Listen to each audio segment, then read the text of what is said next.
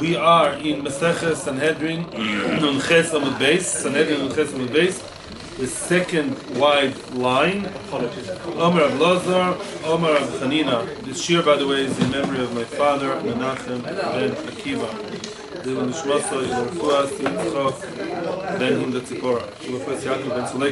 So let's start Sanhedrin and Chesed Beis. Omer Rav Lazar, Omer Rav Chanina. We're in the third wide line. Ben Noach, Shabal Ishtoi Shaloi Kedarka. A Ben Noach that has relations with his own wife, Shaloi Kedarka, not the normal way, which means it's a way that the wife doesn't enjoy. Chayev, wow. This opinion holds that if a Ben Noach has relationship with his wife, even if she wants to have it that way, what we would call today sodomy, so then he's Chayev. Shneimar, V'dovak, V'loi Shaloi Kedarka. V'dovak means, we saw before in the pasuk that we quoted a few times before, V'dovak means he should cling to his wife, and we said that clinging comes to exclude homosexual relationship, which means what? Shaloi kedarko.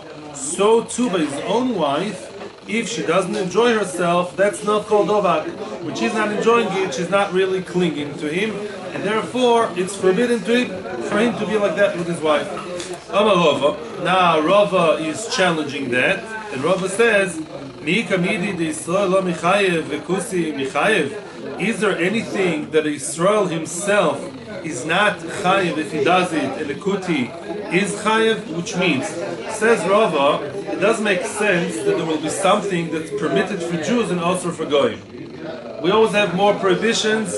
We have 613, they have 7, so even within the mitzvahs, it does make sense that the goy should have something asur, which for us is allowed. And since a Jew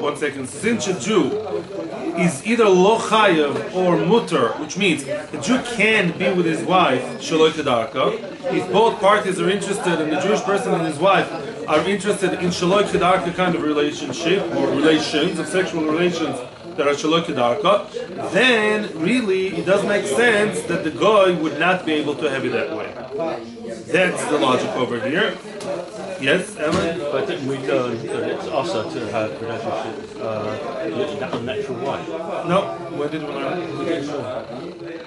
Ellen is asking, did we ever learn that there is a prohibition about unnatural relationship? You call it unnatural, okay? It's true, it's not the normal way. The answer is, Tosfos says that there are different ideas about different places in the Talmud, and yet Tosfos says like this. On one hand, it says that it's allowed. There's one Gemara that says that it's allowed. A woman came to a Rav, she came to Rebbe, and she told Rebbe, I set my table to my husband, and he turned over the table. If you understand what that means.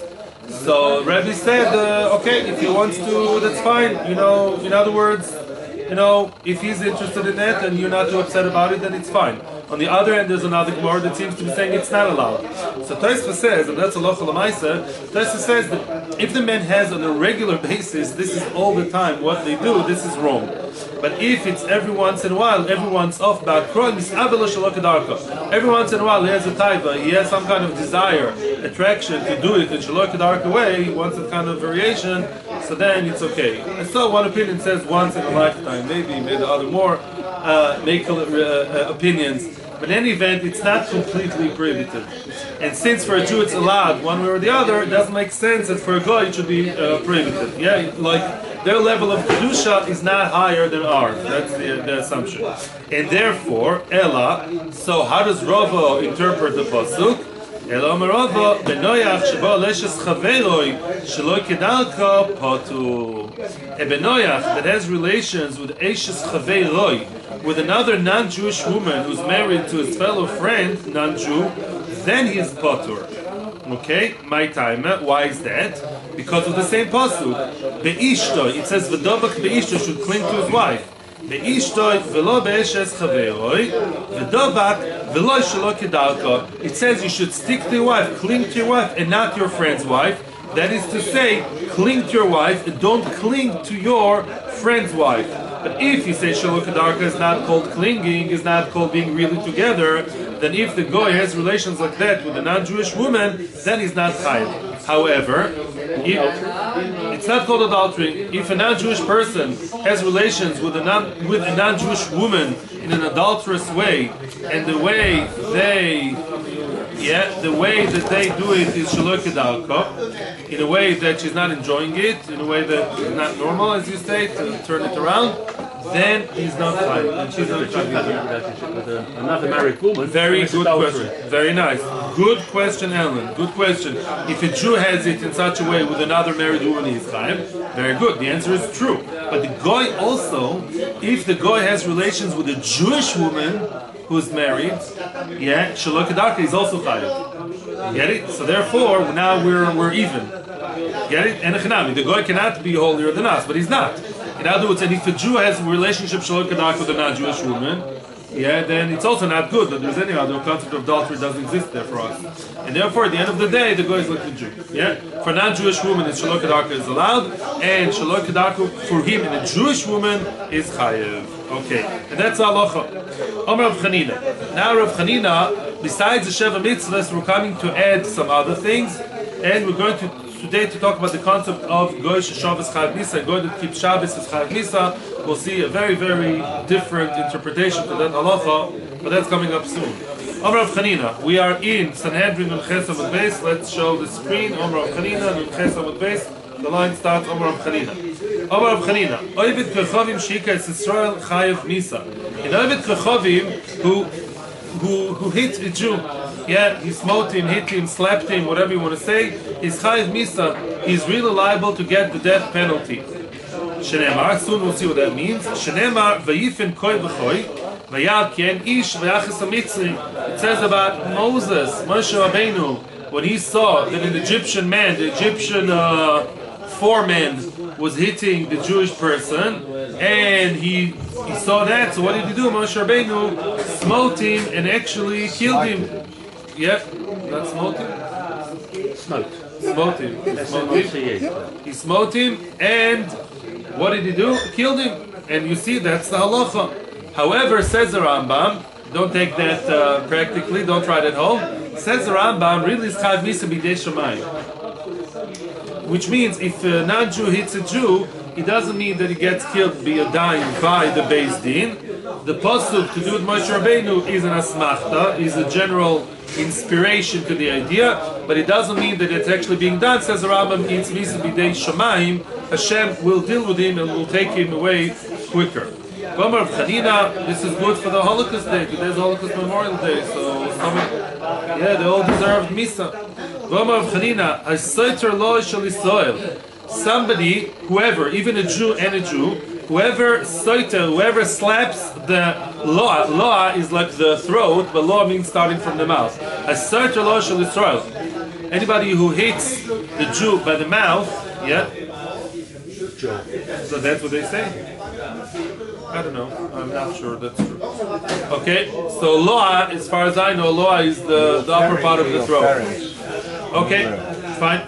A certain loa shel Yisrael, the one who hits his friend like that, ki'ilu soiter loa shel Shechina. It's as if he's soiter loa shel Shechina. It's as if he's smacking the Shechina, the divine presence itself. In other words, if you hit your Jewish friend on the mouth, it's as if you hit the Kadosh Baruch Hu, God Himself. Why? Shneimar moikesh odom yalad kodesh. The pasuk says moikesh odom, the one who's nokesh, the one who hits the person. Now, what's odom? Odom, says Rashi, means the Jewish person, and soon we'll see why. Yalad kodesh. It's as if he's smacking the lo'a, the mouth or the throat of the kodesh, of the holiness of the Shekhinah. So Rashi explains, there's an opinion of Rabbi Shimon that says, Vatem kruim odom, Adam atem. The pasuk says, Adam atem, you the Jewish people, you are my flock, you are my nation, and you are Adam. So Rabbi Shimon Bar Yochai makes a statement that sounds very controversial. He says, Atem kruim odom, ve'em enam kruim odom. A Jewish person is called Adam, and non-Jewish people are not called Adam. And that's why they're not metame be'oiho. You are Kohen, you can go to the grave of Nelson Mandela and daven there.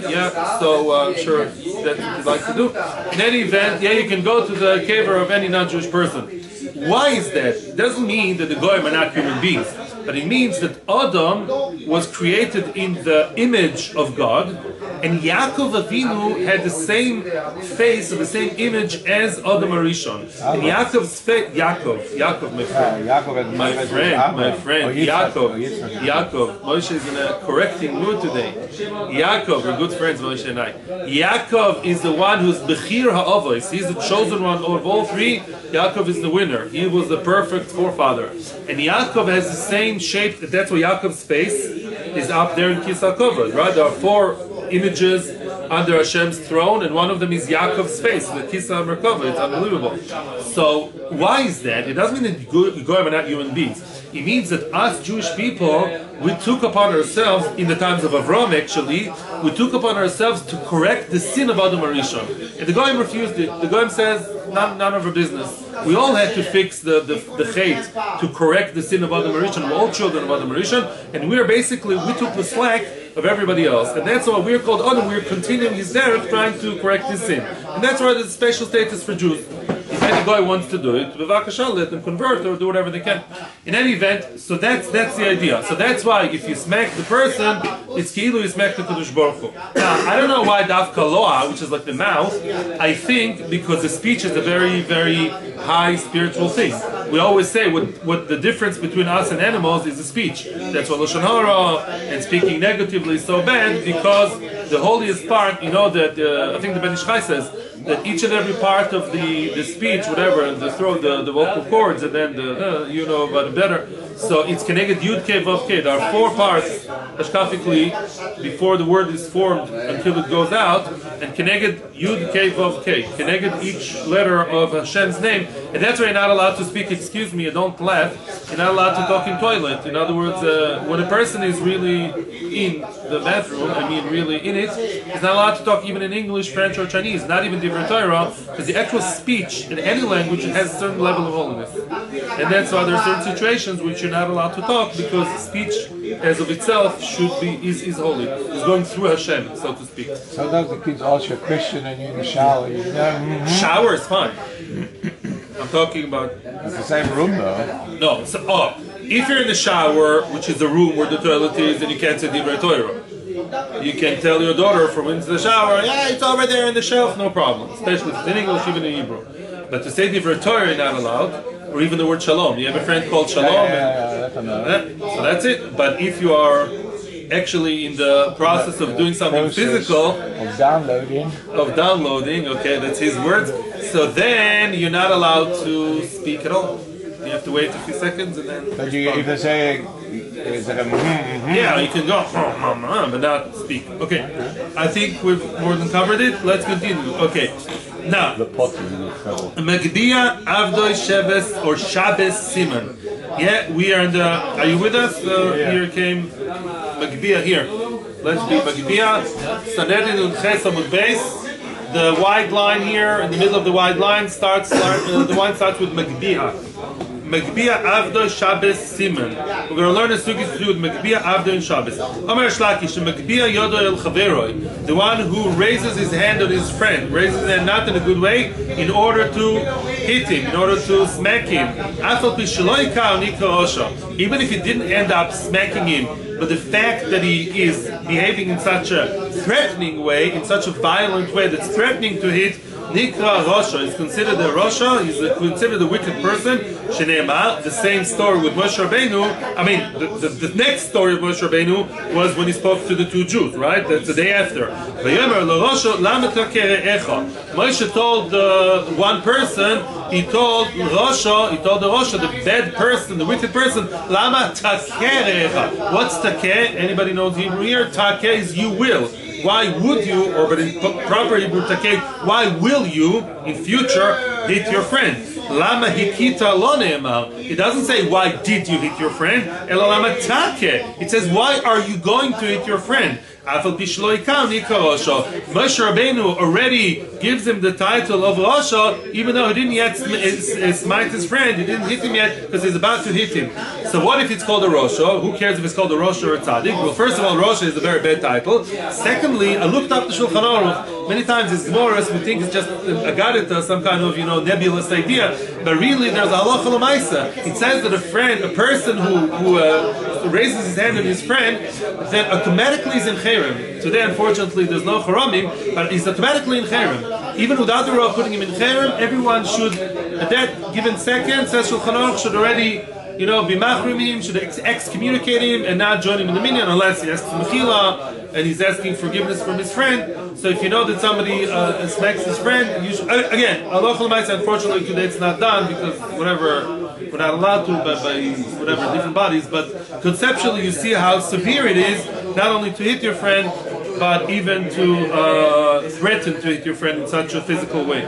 This is mostly talking to Dyson, with Dyson's brother. Dyson and Aviram, to one of them, They were the two Bettys in the story. Dyson and Aviram, they're the ones who were, one of them was hitting the other. Omer Rav Chanina. Nikra Choite. Rav Chanina says the one who hits his friend or is about to hit his friend is called a Choite, is called a sinner. Again, a very bad title. Shneimar. And then Pasuk is talking about a different scenario which we'll explain soon. This Pasuk is talking if I don't take it by the children, the sons of Eli HaKohen. Eli HaKohen, he was a very big tzaddik in the times of Shmuel, Samuel the prophet, and unfortunately his children were not nice. Chofni and Pinchas, Kohanim, they did a lot of bad things in different areas. One of the averis they did was, one of the few, is they were Kohanim who abused their power to take portions of the korbanos, of the sacrifices. Because, according to halacha, a Kohen cannot take anything, let alone other people, cannot take any part of the korban, before the dam, the blood, is being, sprinkled on the mizbeach, and also the imurim, should also go. The fat part, the intestines, the imur go on the mizbeach. Then the meat, let's talk about kochi, chatas, osham, the meat goes to the kohen. The meat goes to the kohen, and the kohen eats it whichever way he wants, as long as it's inside the mishkan. Back then it was a mishkan. But they were too hungry, and they were glutton, or I don't know why. They wanted to get the meat before the zrikas dam. And the people told him, hey, that's against the halacha, mister. So they said, either you give it to me now, or I'll force you to give me. Well, force means one thing. It doesn't mean na, it means force, so that's some kind of violent behavior. And because they behave that way, threatening to take what they don't deserve, which is, by the way, like embezzlement, like me'ila, and they were threatening to do it physically, the sin of the Ne'olim, of the young boys, Chofni and Pinchas, their sin was very great, and actually Eli gave them one off. Eli rebuked them. The father rebuked them severely. I don't know if that helped at the end of the day, but Lamaisa, they were cursed for generations later, and everyone will die young. Chofni or Pinchas, that's not the Pinchas from the Torah. No, he was a good guy. Now, Chofni and Pinchas, Chofni, Chuf, Chet, Pei, Nun, Yud, Chofni. There is such a name today, very rare. I heard some Timoni people called Chofni. So Chofni and Pinchas, not that Pinchas, they were, and also they dealt with the women and things, whatever. Okay. Ravuna says, Tikotzet Yodoi. Ravuna says the one who hits his friend, or even threatens to hit his friend, according to what we say, Tikotzet Yodoi. His hand should really be cut off. He cut off his hand. Now, does it mean literally? Let's see. Shenema, Vizroya Romo Tishaber. It says about the same person over there, the Zroya Romo Tishaber, the Zroya, that's Ramah, the arm that is ram, that is high up in order to hit, shall be broken. Raised. Ramah raised, right? Yes, Ramah can be raised. Okay, very good. Tishaber shall be broken. What does that mean? So one meaning, according to Rashi, that means just not literally. Hashem will do it. In other words, Hashem will break his hand one way or the other. It doesn't mean that we have to do it ourselves. However, says Rashi, continues the Gemara, and I'm explaining according to Rashi, Rav Huna Katz Yodo. Rav Huna himself, when he was the the leader, the Av Beis Din, he actually did that. There was a person, says Rashi, who would continuously hit his friends. He was a violent person, and we learned long time ago in this Masechta that if a person misbehaves in a way that is continuous and known to everybody, and he's abusing the Jewish system that is so nice and so flexible and so this, so then what do? You have to sometimes act out of the box and punish people in a way that is not Lefi Halacha. So even though, according to Halacha, it's not a Beis Din thing to do, Ravuna said no. This guy, it's a Haras Shah. Yeah, it's the case of this guy who's being so violent all the time. We have to take the law to our hands. We are the law. He was Beis Din, and although usually Halacha doesn't prescribe that punishment, we will punish him that way. That's how Rashi explains it. Tosfos argues with Rashi, and Tosfos says no. Zroy Ramet Tishava means Halacha Lamaisa. Really.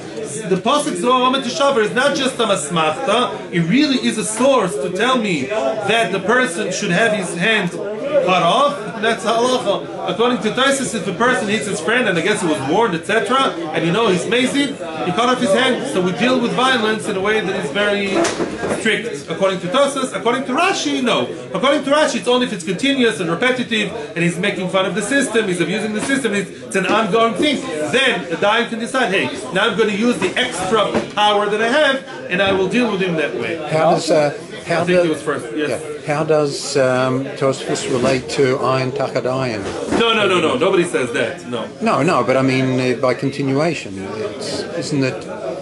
Ayin Tachasan means the money. If anybody pokes his friend's eye, Khalila, then he has to pay for the eye, not with the literal meaning, which is an eye for an eye. But there's no everyone agrees to that. That's tomorrow. No extension to this situation. No, I hear the similarity, but they don't talk about that. No. I want to ask a fundamental question. Excuse me for no. However, according to Rashi, Tosfos would also agree to that. If somebody smacks his friends right, left, and center, poking people's eyes and this and that, and he doesn't care to pay, let's say the guy's a billionaire, and he knows it, and he's bullying everyone, he behaves like the sheriff, but in a bad way, and then he hits everybody right, gives them scars and stuff, and he pays. For what's halacha? He pays 5 payments, he pays $1 million. I'd assume, according to Rashi, at that point you can say, hey mister, it's been happening too long, we're going to cut off your hand. Yeah. Yes. I want to understand a fundamental question in that normally under most circumstances, why it's got nothing to do with the Gemara specifically, but Gemara in general. Yes. You know, normally a person normally follows in suit of their parents. You know, if you have a certain kind of way you bring your children up, they sort of copy you. Okay. So how come in the Gemara always we see that whatever Rashi says, Tosfos says the opposite? Oh, a child is allowed to argue on his No, father. I understand that because you're allowed to argue, but you would think that if you have a train of thought and you think in a certain way, you would think that under most circumstances your kids would follow you. That's the beauty of Torah. And Tosfos argues virtually on everything that Rashi says. Right, not everything. Many times we'll put Rashi Tosfos, which shows you how Judaism is not a rabbinical system. We're not technocrats. On the contrary, I think that's the beauty of it. The grandson of Rashi, by the way, not all Tosfos are grandchildren of Rashi. Some of them were, not all of them. Some of the major ones.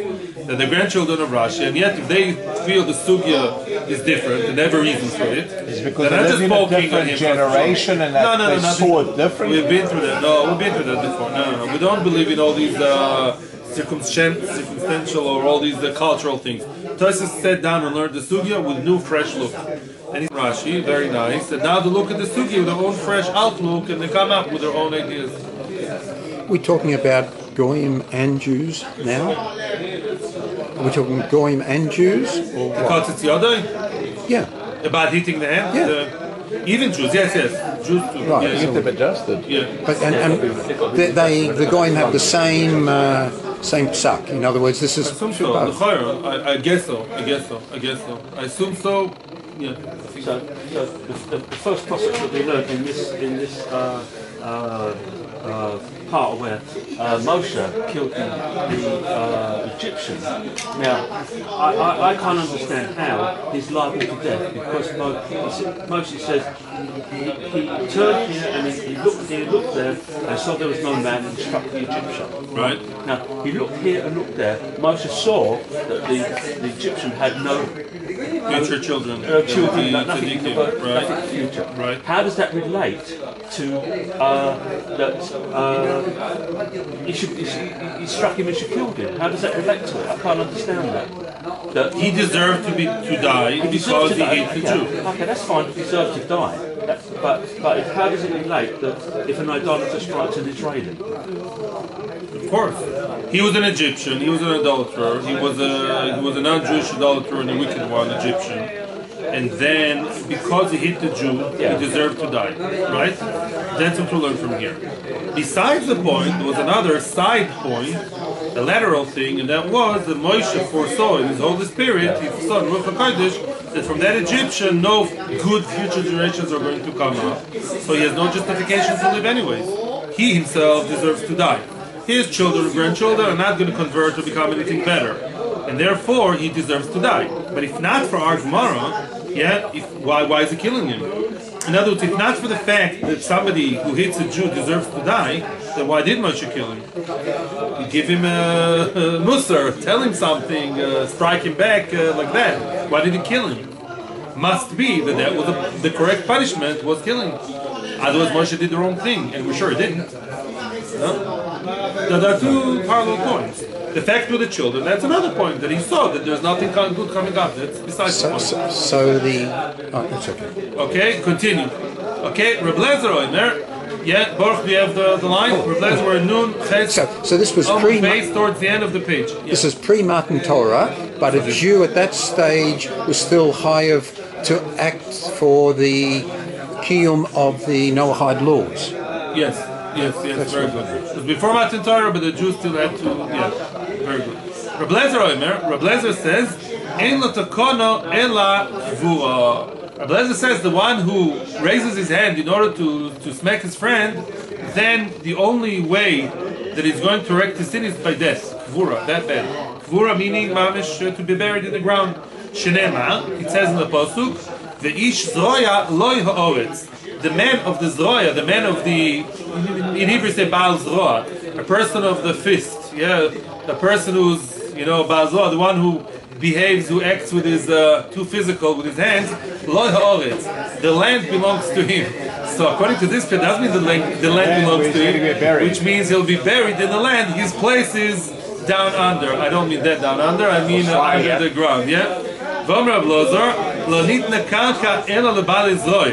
Blazer interprets it differently and says, no, the land was only given to Baal Zrois. Only a person who's a Baal Zroa, a person who's a toughie, not violent, but a person who's a tough cookie, he is the one who the karka can be given to him.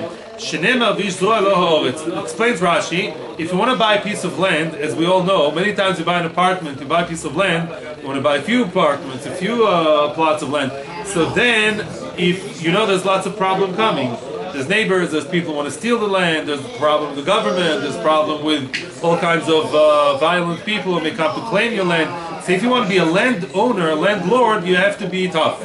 You have to know, not to encourage to be too tough, but you can't be a soft cookie, a fluffy, fudgy kind of guy and be a landowner, unless you have a good property manager maybe today. But otherwise, you're in the wrong business. You have to have tough skin if you want to do that. That's just like a piece of good advice, and that is the pshat of the Ish Zroya Loy Ha'oretz. He would own the land. V'amar Ish Lakish. Soon we're going to see a different pshat to that. V'amar Ish Lakish. Ma'ay d'chtiv oived admasoi yisba lechem. He says, Oived Admasa, the one who works the toils, the earth, is Balechem. He will be satisfied with his bread. He will have bread to his satisfaction. He'll have good parnaso if he works hard. Explains Rish Lakish. Very simple. If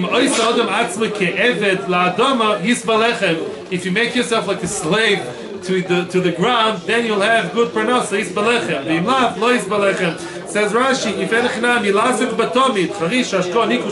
if you always toil the earth and you don't laze around, You're not lazy, you work hard.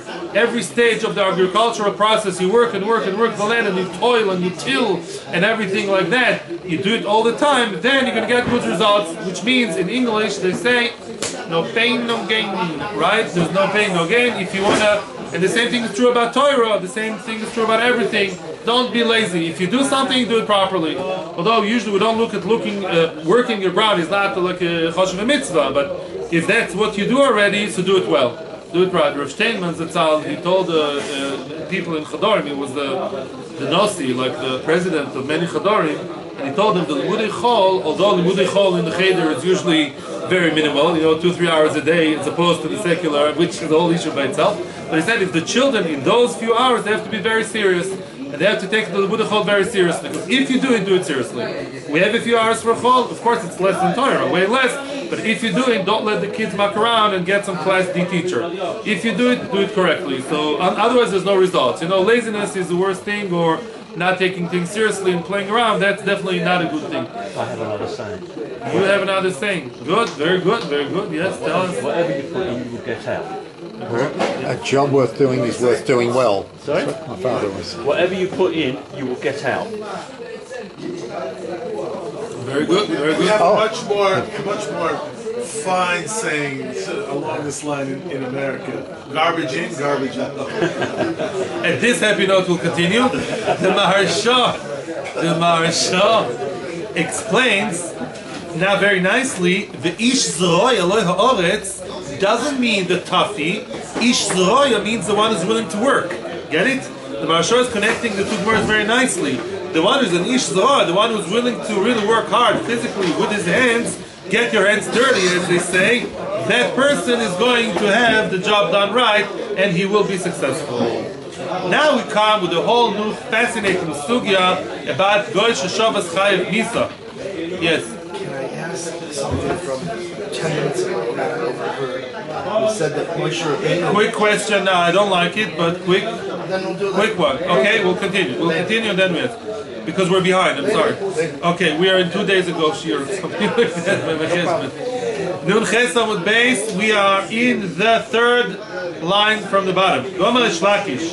Ovid Klechovim, a famous line, Ovid Klechovim Sheshavas Chayev Misa. In Ovid Klechovim, that Shabbos, so we think it means that he keeps Shabbos, right? We all know that in modern Hebrew, Shvita means a strike, and it doesn't mean that here. There's a connection, but modern Hebrew and Old Hebrew are not the same. In Ovid Klechovim, a goy, if Tim McKenzie decides to keep Shabbos, we all know that it's not allowed. He's not Megayer, Chayev Misa. The first of all, Chayev Misa doesn't mean you actually kill him, not even the times of Sanhedrin. It means that he should be told that he deserves to be killed. But it doesn't mean that. Although Shabbos means to keep Shabbos, we're now going to see that the meaning of it is much, much wider and fascinating. The definition of Goy Shabbos is much, much wider than what we think. And that is, Shenemar, listen to the Pasuk, V'yom v'layla lo yishboisu. What's V'yom v'layla lo yishboisu? There's a famous Pasuk at the end of, after the Mabul, the post-Diluvian era, when Noach came out of the ark with all the old clothes. So then what? So then Noach was told, don't worry, they won't be a Mabul anymore. Yom v'layla lo yishboisu, right? The summer, the spring, all the 6 seasons of the year that are mentioned there, they will not cease. Lo yishboisu, they will never go on strike. They will always continue. The Gemara is learning that human beings, regular human being, Joe Schmo, whoever, and also Mackenzie, so what? They should be like the star, the moon, the sky, like the natural systems, and they should always function. Which means what? Let's continue. Once warned, automatically they should die if they don't keep it. Even on Monday. Huh? What does it mean even on Monday?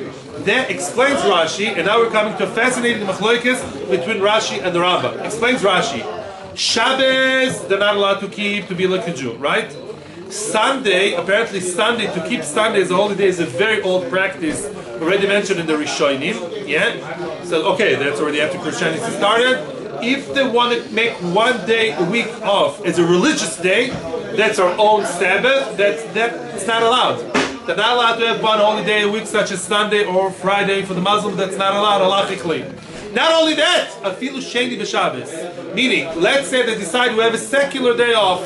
They live in Prague, they live in Amsterdam. 90% of the people in those cities don't believe in anything. They say, no, religion, nothing to do. Atheist, but I want to have my day off. They're not allowed to have an official day off once a week. According to Rashi, they're not allowed to have any day off.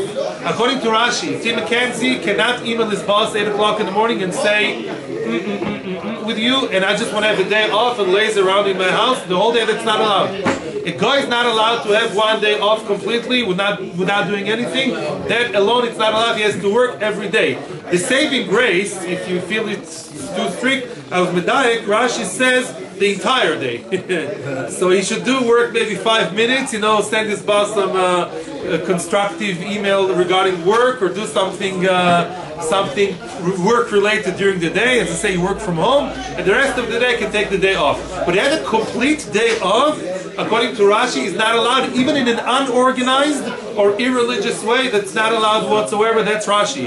That's why it says afilu sheni, not only Shabbos, which is the Jewish day, not only Sunday, which is a religious day, even Monday, secular day. I want to have a day off. I've had enough of this boss. I just finished a project. No, you can't have a complete day off without lazing around and watching soap operas the whole day in bed. Not allowed. That's Rashi. Rambam says no. Rambam says in a different tweak of the same thing, says no. They're not allowed to have an organized day off, even secular. But each one can take a different day off, like many offices do. An office that's open all year long, right? Some people take one day off. What? Flexi time. Flexi time it's called, okay? I'm not so much in the workforce, as you know. In any event, yeah, I know a lot of offices, you take that day off, I take that day off. They're not allowed to have one day that's recognized as everyone's days off. That's not allowed. But if Tim McKenzie wants to have a whole day to laze around in front of the TV, not doing anything, that's allowed, providing that it's every once in a while and not a designated day. That's according to the Rambam. That's very interesting because we didn't know that. Yeah, in other words, Gosh Shabbos Chai Misa means the guy cannot have a stam day off in different versions, Rashi or Rambam, because the goyim all have to be like the system. People have to work. People have to be involved in work. And they say today, in today's world, one of the reasons I read that there's a lot of crime and a lot of problems also in the families. Some people have too much. They have time off. Really, too much free time is not good. You can have a half day, whatever, but to have too much time off, that's not a healthy thing. People have to be involved in work. So we can go out, defer from this, or we go out from this lesson and start killing religious non-Jews that keep Sunday. Nobody's killing anybody because Rambam says you don't actually kill them. But when Mashiach comes, the whole concept of Sunday or Friday will be, obliterated. Many years ago, I was working with a young Russian, and he said when the Bolsheviks came into power, they wanted to abolish religion completely. Okay, but there was a resistance amongst the masses. They had to have something, so they had Sylvester. They couldn't get away with a complete abolition. Sylvester and Tweety. That's like Tweety and Sylvester. I know Sylvester Stallone. That's the one I know. Tweety and Sylvester. I think New Year's Eve, You know Tweety? You know Tweety? Sylvester, the cat that always trying to catch a little bird? With big Russian. I knew it as a kid. I knew there's a thing called Sylvester. No, Sylvester. And then they told me It's the name of the cat that's always chasing that little bird. Yeah. I know Sylvester Stallone. Okay. Stallone. Because we're in a movie, so fine. Right. So this is what the non-Jews call New Year's Day. Okay. Says the Rambam, speaking of religion, the Rambam derives from here that Goyim are not allowed to invent any religion. Any religion, even Islam, which by the way is as of itself not colliding with Yiddishkeit, because they're not idol worshippers and they're not into anything lo tzanua or anything. But to invent a religion and say it came from Hashem is not allowed. It's not true. Hashem never commanded people to be Muslim or to be Christian or to be anything. So to actually establish a religion which is not Torah, which is not the 7 Noachide laws for most of humanity, that by itself is not allowed. And the Rambam extends it from here. So what would he have had them carry on worshipping the star? No, Islam is definitely, Islam in its original, in its best form, better than Ovet Kechavim, that's true. And actually there is a Ashkafa thing that says that Islam, and even Christianity, as much as we oppose it, they say it's a stepping stone towards being some are monotheistic, etc. But They it's all still believe in the Old Testament. true, but still, it's not the lechatchila thing. It's not the good thing to have, and it's not allowed to begin with. What would be the ideal thing? If Muhammad would come to them, or Moshe Yankel would come to them and tell them, instead of worshiping the idol worship, you should be keeping the Sheva Mitzvahs, but enough, as some people keep today. So that All would over 10 million. the Rambam would explain what I heard, that a number of years ago a Noahide group from the States approached the rabbis and said, look, we have a problem. We have all these laws, but we don't have any social structure like you Jews do. Right. Could we celebrate Parshas Noah as our sort of birthday? And the answer was no. I wonder why not. Because it's Well, it could be because of the Rambam. It's almost like... okay, but they want to celebrate as Noachide. Okay, because you're inventing a new mitzvah, maybe that's why. It's a halacha that a Jew can't make their own religion, yeah? Halacha. No, nobody's allowed to make their own religion. Non-Jews are not allowed to make their own religion. Non-Jews are allowed. Yeah, to are not invent allowed. a religion is not allowed. And a kavakoma, the Jews now, they've got Masorti, conservative, reform. Oh, that's a whole new thing. That's for sure not. That's for sure not. That's worse than Islam. Okay, Omar You Pina. also have Chabad. I mean, it's a closest religion to Let's Judaism. continue. For the sake of the camera. Our shir is a very jovial one, and we'll continue now. Frag the Gemara. The question of the Gemara is, why don't you consider that as one of the Sheva Mitzvahs B'nai Noach? Meaning, yeah, we had a list of Sheva Mitzvahs. There were two versions to what the 7 are, but none of them was not to keep Shabbos and not to keep Monday or Tuesday. So, answers the Gemara, Ki kachoshiv Sheva al Taisa. The Sheva Mitzvahs B'nai Noach were all Sheva al Taisa. They were all negative. They were all don'ts, not do's. Shkum ba'asei loy kachoshiv. We're not talking about the do's, only about the don'ts. Don't kill, don't steal, don't commit adultery. Don't do this, don't do that, don't blaspheme Hashem. Problem with what? The courts. Very good. Fresh Gemara, as Yosef is asking, we are in Nun Tes Amud Aleph. Sanhedrin, Nun Tes Amud Aleph. Fresh Gemara, V'adinim, Kum Asehu V'kachoshiv. Dinin is to have justice done. Dinin means that every goy, every male goy, has a chiyuv to make sure the justice is being done. Don't close your eye, and you should see, whether it's either as a testament or legislator or as a judge, you should make sure that justice is being done. That is an active thing to have the court system, and yet it is in the list, right? So that's not what you were saying. And so the Gemara, Kum Asei Veshem Al Ta'aseninu. They're really both. They're really both. Explains Rashi. There's a pasuk that says, Loi ta'asu avel. You should not do avel. You should not do the wrongdoing. Don't do injustice, which means, let's say a guy sees, I thought of an example. Let's say a guy sees on his Facebook page, he sees that Tom McKinley puts a photo. This is the beautiful new stolen motorbike I just stole, and it's brand new and I love it and I stole it. And the people all give him likes. He's a very liked guy, that thief, and they all give him, not so much into this, but likes and hearts and I don't know what's going on there. They all encourage the beautiful theft and say it is Chadesh, Mazel Tov, whatever. So that, what are they doing? They're over Nisa Doraisa of, not only they're not doing justice, they're encouraging one of the, exactly, yeah, they're perpetuating that kind of behavior.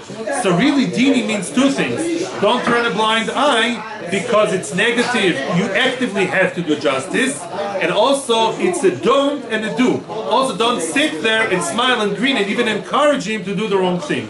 So that's why it's both. That's why dinim are in the list. However, Shabbos is only an active thing, because to tell a person don't sit with your arms crossed, that is saying you should work. It's only one way to interpret it. You tell the goyim positively, you should work each and every day of the week. Yeah? Within the Mechlokas, Rashi, Tosfos, Rambam, whatever, that's besides the point. And that's why something which is completely positive is not listed in the list. Something that is both negative and positive, which is doing justice and not perpetuating, that is in the list, because it's partially a negative commandment. Yeah, don't encourage it. Don't encourage the bad thing from to happen. By the way, that's the reason, by the way, the Mepharshim explained, Rambam says you don't actually kill the guy for that because it's not part of the 7. Only in those 7 you kill him. But a guy who smote his friend, you don't kill him. A guy who kept Shabbos, you don't kill him. And also the next prohibition for going, you don't kill him for that too. They deserve Misa and should know it, but it's not being done practically. I was wondering in today's generation if a guy stays home, and why is he staying home? Because his son is about to go off the derech. Yeah?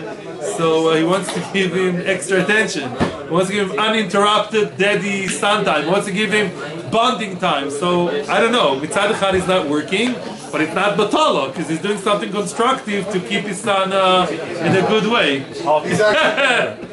It's hard work.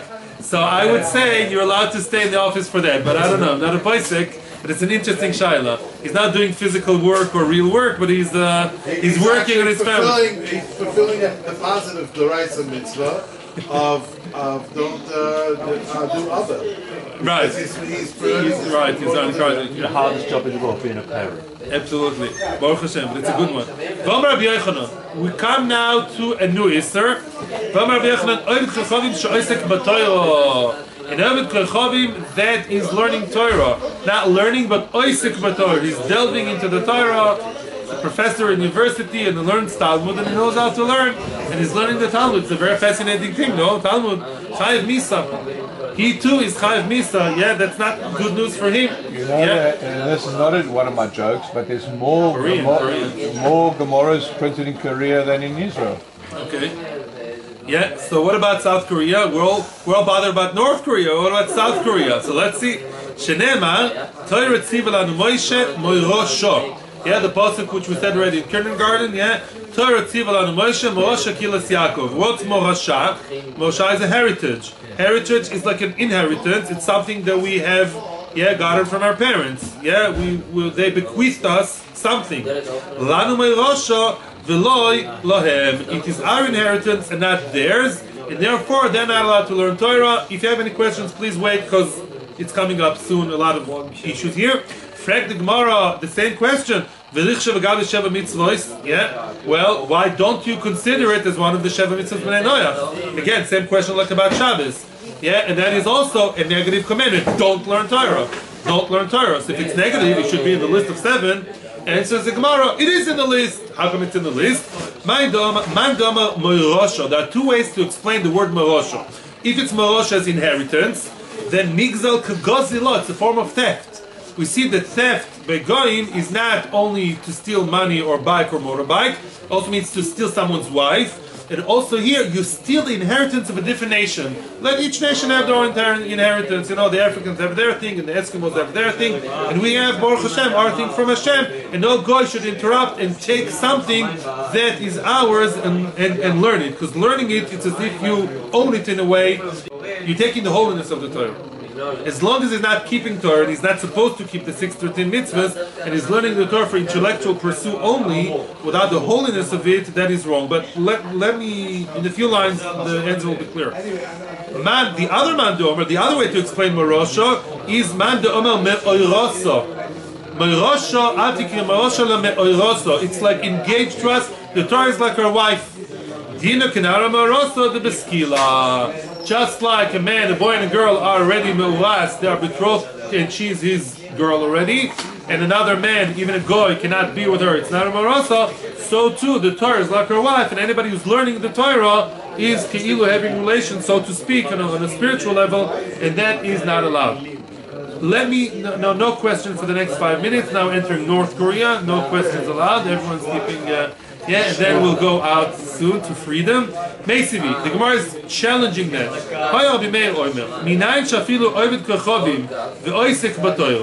Says Rabbi Meir, how do you know that an Ovid Kechovim who is delving deep into Torah, Shukikoyen Gadol, wow. And Guy, Tim McKenzie decided to really go into learning Torah, is as great as the Kohen Gadol, and it's good and it's great. It's a high level. It says about the Torah, a man, an Adam, should live by the Torah. Continues the Gemara, Kohanim Levim Yisrael and Lo Ne'emar. It doesn't say the Torah only belongs to Kohen Levi Yisrael, meaning different parts of Jewish nation. Ela ha Adam. any man, any descendant of Adam, in other words, even any kind of guy, any human being that studies Torah, that's a great thing, because Adam, any descendant of Adam, and by the way, Rashi mentions Rabbi Meir argues on Rabbi Shimon. Rabbi Meir is more universal and pluralistic. Rabbi Meir says what? That any human being is like Adam Arisha, not only the Jews. That's Rabbi Shimon's opinion. Rabbi Meir says no, which also means that if you go to the caver of a goy, you become Tameh also. Yeah, the guy and the Jew in that respect are the same level. In any event, it's a problem. You're telling me a guy who learns Torah, Chayiv Misa. And Rabbi Meir says no. A guy that learns Torah, then what? Then he's a great guy. He's a high level like the Kohen Gadol. What's going on here? And Rabbi Yochanan is an Amora. Can't argue with Rabbi Meir. He's a Tana, by the way. That doesn't work. Yeah, they can't argue with each other. And says the Gemara, Hasa b'sheva mitzvahs didu. As simple as ABC. Depends what kind of Torah he's learning. If he's learning the Sheva mitzvahs of himself, meaning he's delving into all the details of the hashkafa and the whatever of the Sheva mitzvahs b'nei Noach, and some place can say you're allowed to teach a guy chumash, at least Bereshis, because that's the foundation for all the belief. Why should he keep the Sheva mitzvahs b'nei Noach? He wants to know you can teach him Mesilas Yesharim, maybe Musar, in order to get him into the idea, yeah. And therefore, that Sheva mitzvahs b'nei Noach and the derivatives he's allowed to learn. But let's say the guy picks up a copy of Nida, Kilayim, Tefillin, Tzitzis. No way, Jose. If your name is Jose, whatever, and you happen to be not Jewish, so that's not for you. And then he's Chayiv Misa, because then he's not doing it for anything practical, for intellectual pursuit only. That Rav Moshe is called the way of theft. Yeah. In other words, although we can be learning and he can be learning, it's not the same thing. They're having relations. You can't say, who cares? Her husband has relations with her 10 times and the adulterer only once. It doesn't make a difference. It's still a terrible, terrible thing. So too, if the guy learns Torah, he's taking something that does belong to him, and if he's learning the how many mitzvahs? 613 minus 7. Yeah, those mitzvahs he should not be learning. Yes. So I know you were first. Yes. Ellen has a question. A member of my shul in England, he's an intellect, and he studied Torah for his own intellectual purpose. And he's Jewish? And he converted to Judaism, and he's a Lutheran person. Wow. Okay. Fine. So that's the other side of an intellect studying Torah. He can. That proves to you that he wasn't only intellectual, he was intellectual and was seeking and pursuing something. Maybe in his previous life he was a Yid. And he believed. And that's not a joke. No, he was a guy. No, I'm not saying it's a joke. He might have been a Yid in his previous Gilgul. Previous incarnation. And secondly, Rabbi Meir says that the Torah was made for man. But we just learned. Adam, man. And we just learned that Adam is out of the Judaism. I just said, Rabbi Meir and Rabbi Shimon argue. Yeah. My friend. I addressed that. Yeah. According to Rabbi Shimon, Adam, Atem Kurim, Adam means that Jews are called Adam and Goyim are not. Rabbi Meir argues with that. Rabbi Meir argues that Tanoim can argue. Rabbi Shimon says X and Rabbi Meir says Y. Rabbi Meir says no, Goyim are also called Adam, for many different applications. And therefore, the Goy can also learn Torah, at least those Sheva mitzvahs. However, says the Rambam, I'll be with you in a second, Baruch, the Rambam says that Goyim are not allowed to be Mikayim mitzvahs other than Sheva mitzvahs unless they accept it. Remember what we said? If the Goy accepts beside the Sheva mitzvahs, he says, I'm a ger Toishov, I want to accept Judaism in its minimal form, I don't want to become a Jew, I want to keep the Sheva mitzvahs, he can also mix and match other mitzvahs as well, and then he can learn the Torah of them. So he can, as he goes along, it's like, tick the boxes that you like.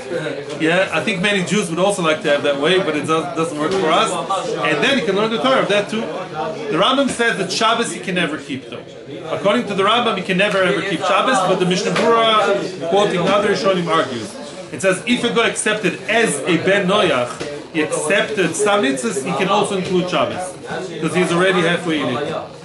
We have to continue a bit because we started late. Yeah, most people came late today. Yeah, I'm not punishing you. It's not probation. It's just another few moments of enjoying yourself. Yes. Now that the shiur is safely in the soul of South Korea, the southern torn portion of Korea. Okay, in the face of this Gemara, where they're as a nation, they learn the Talmud. What do they do with this? How do they?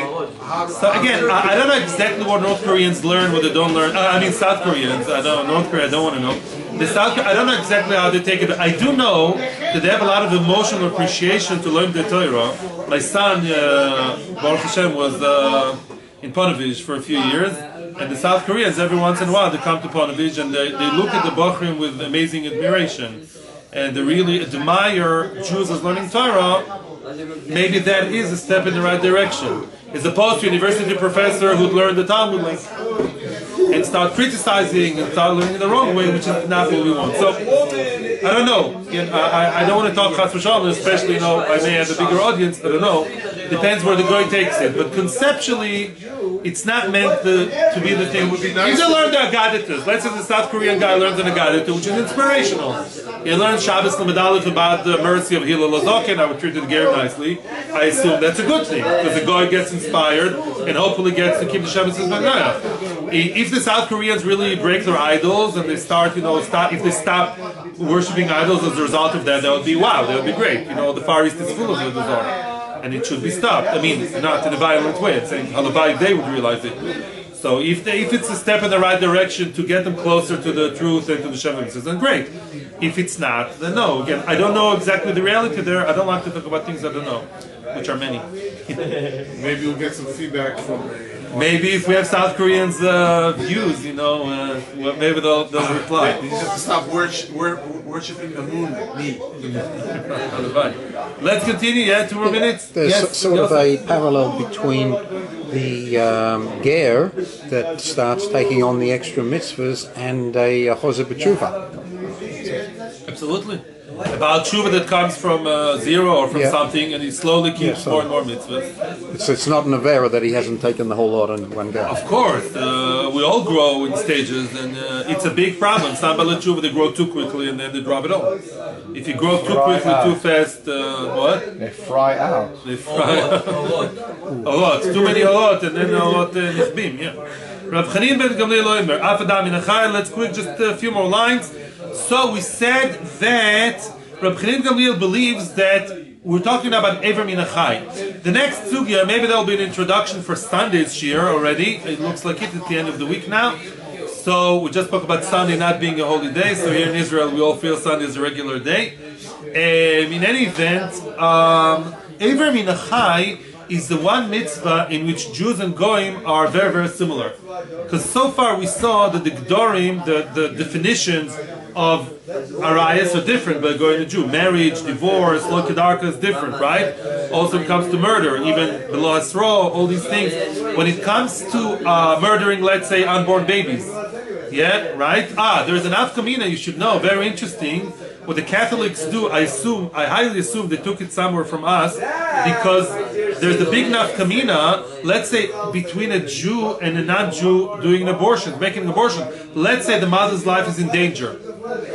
Yeah, that happens a few times, but it does happen that a non-Jewish or not, a lady, is in danger because of the fetus, some kind of whatever, the toxic and things. So then what do? You definitely kill the baby in order to save her life, right? That is, if she's Jewish, for sure. The Catholics don't believe in that. They say no, they're against abortion like hell-bent. Now, by us comes an interesting question. What happens if there is a non-Jewish gynecologist, and according to us, he's not allowed to do hapala, and hapala, the abortion, is as bad as killing for the non-Jew to do. So then, it's not so simple that he has to kill the baby in order to save the mother, because they're equal. So Tosfos says, like it discussed, either Tosfos or, I think Tosfos or his own one of the Rishonim, we get confused who says what, that it's not so simple. There is a tzad to say yes, to kill the baby in order to save her, but there's a tzad to say no, because why is she better than him? So, I'm just saying it's a discussion. But again, that's if the gynae is not Jewish. If he is Jewish, then she should go to a Jewish doctor, that lady. Because if he's Jewish, then he can definitely kill the baby in order to save the mother. life. Yeah? Okay. There was a Get it? Okay. I'm just giving the akdama how different mitzvahs apply differently to Jews and Goyim. Well, every minachai, which we'll discuss on Sunday, in that respect, in most cases, is pretty much the same. There are no big differences about every minachai, which is what? Which is taking the limb of a live animal and eat it, while if the limb was taken while the animal is alive. And there's the discussion about dam minachai. The new discussion, which we'll discover on Sunday, will be, let's say somebody like some African tribes do, and I'm not joking now, I did read it in a few places. that video of those people eating their things alive. Oh, please. Okay, there are African tribes, they make a cut in the cow, and they suck the blood of the cow, and they believe that gives them power to be better warriors. So then, don't try it at home. That's not nice, but the question is that a separate Isser for a Jew? In other words, we're not allowed to drink blood anyways, it's an Isser chorus. But, comes another question, is there an additional Isser of Dam Minachai? Let's say that the animal is dead, and you eat a liver with all the blood, that's an Isser.